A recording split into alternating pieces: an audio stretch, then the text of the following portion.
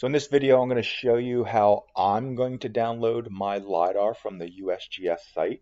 The tricky thing about this section is there's so many different resources for Lidar. There's different websites.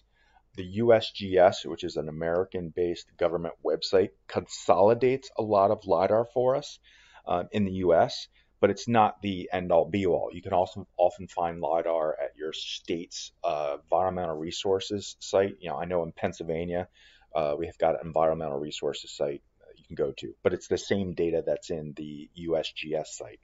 Well, let me show you here. If you go into the Lidar sharing process, and this is the section we're on, there's some information down here about Lidar. There's a link here which gives a lot of Lidar sources around the world. You just have to be aware that they're all different in how they work, okay?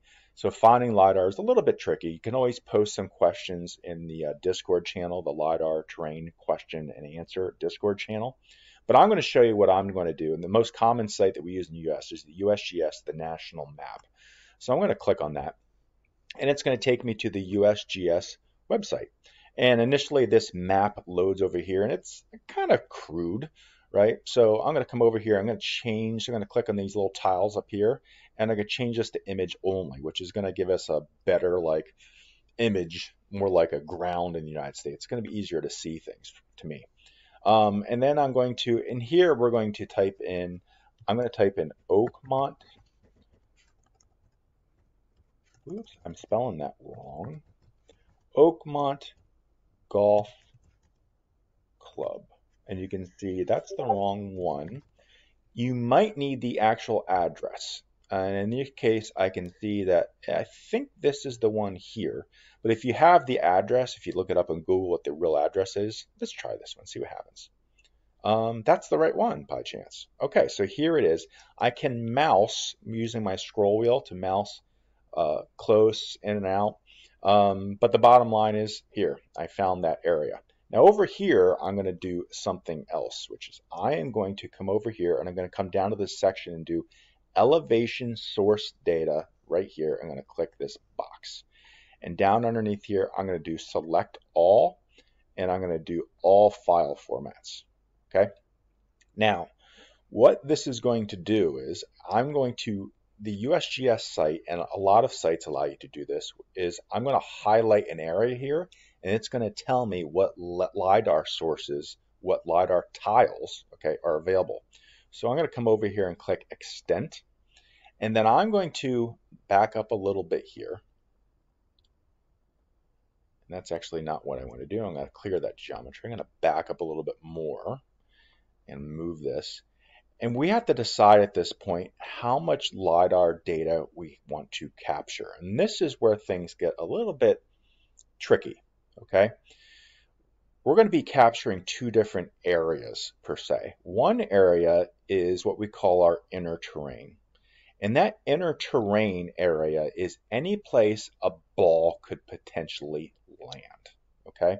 So you can see if I'm talking about this area around our course, most likely, and I'm going to go over here and click Extent, and I'm going to drag, and it eventually has to be a square area. Later on, it's important for this to be square. Right now, it's not important for this to be square, but I'm going to click a square area. This is what I would deem safe for an inner terrain around this golf course, because it's just outside, okay, the fairways and the areas of this course. And there's a good chance, any place in this area a ball lands, the ball is not going to land any place out here. No one's going to hit it this far. So this is what I would consider safe for my inner terrain area. However, what we're looking for is our inner and outer terrain area here. So I'm going to clear geometry. And for now, I'm going to extend outside, pretty far outside of this. And this is just an approximation. I'm going to highlight this area, and this is what I consider including my inner and outer. So it contains my golf course, but then the area outside here. The reason we capture this area outside here is we'll be using this for more like what the golfer sees, okay? Now, an outer is not necessary. We do not have to gather an outer. You could just do an inner, but I would suggest you do it anyway. You can always not use it inside your course.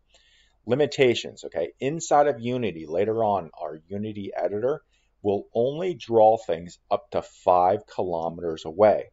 So you're going to have to determine on your course, okay, what here is 5 kilometers away. You could look at Google Maps. You can make some measurements there. But just keep in mind that if a golfer is standing right here, okay, where my mouse is, the farthest they're going to be able to see away in Unity is 5 kilometers. So if you have a mountain over here that's really prominent on your course, if it is farther than 5 kilometers away, it does you no good to capture it inside with your LiDAR data. Okay, that's the best advice I can give you because I don't know what the surrounding area in your course is like. Now, if you have mountains, there are ways in Unity you can drop prefabs in. It's not covered in this video. I don't even think I cover it in my other videos. It's more of an advanced topic. But just be aware when you're looking for your LiDAR data, I would say you're looking at a 5 kilometer radius around it. So that's my advice. Now, we have our area highlighted here. Now what I can do, well, let me draw another one. So I clear geometry. I go over here to extent. And I'm going to say for my course, as far as my outer goes, it would be right around here, and I'm going to center that right on my golf course. I'm going to make it as square as I can, just an approximation. Now I could come over here and I could do search products. What that search products is going to do is it's going to list all the tiles, okay? And you can see when I hover over this, it lists all the tiles that cover that area.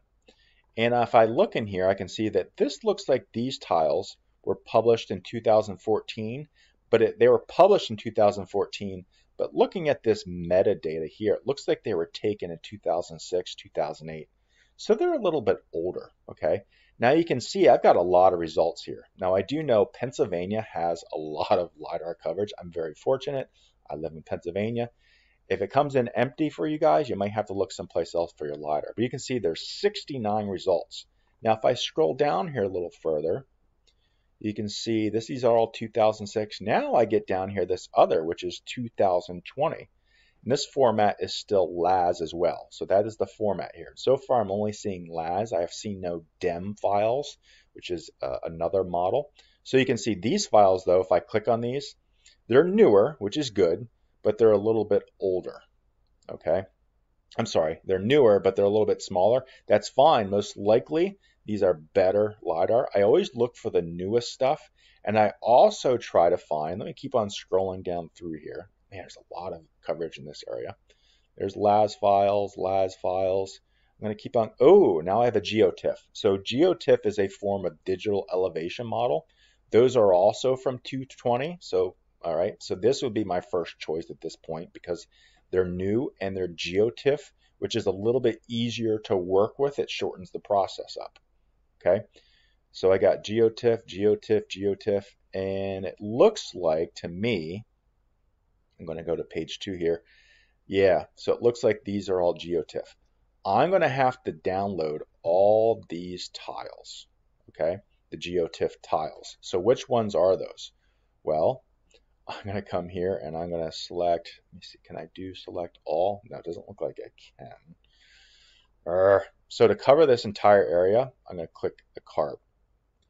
And what that's going to do is it's going to put that tile in my cart, like a shopping cart, like I'm shopping online. So I'm going to select all those. And what you're going to do is you're going to download the tiles that are appropriate for your course, which are the newest ones would be my first choice, the newest tiles. And then if you have a choice between GeoTIFF or DEM files, get those. My last choice would be LAS files. Now, the other thing that you want to check while you're doing this, and this is where things get tough, is you want to check the resolution of this LiDAR. Now, I know that this stuff's pretty new, and I've looked at these things before, but I do know that this is like 1 meter resolution, which is really decent. But you really want at least 1 meter resolution. And I talk about that in the theory, but that is essentially how well detailed the LiDAR data is.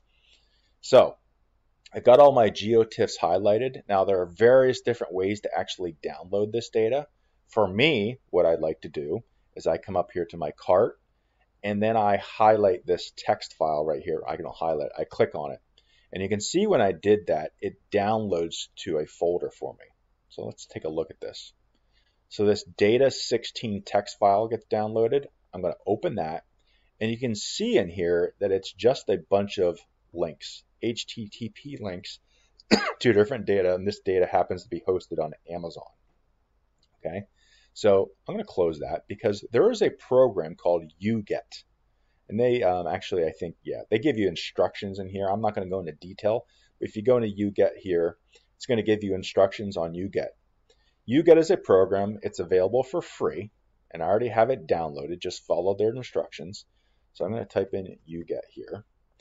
And I need to know that where my UGET is installed. I can go here and click on my uget.exe folder, or my executable.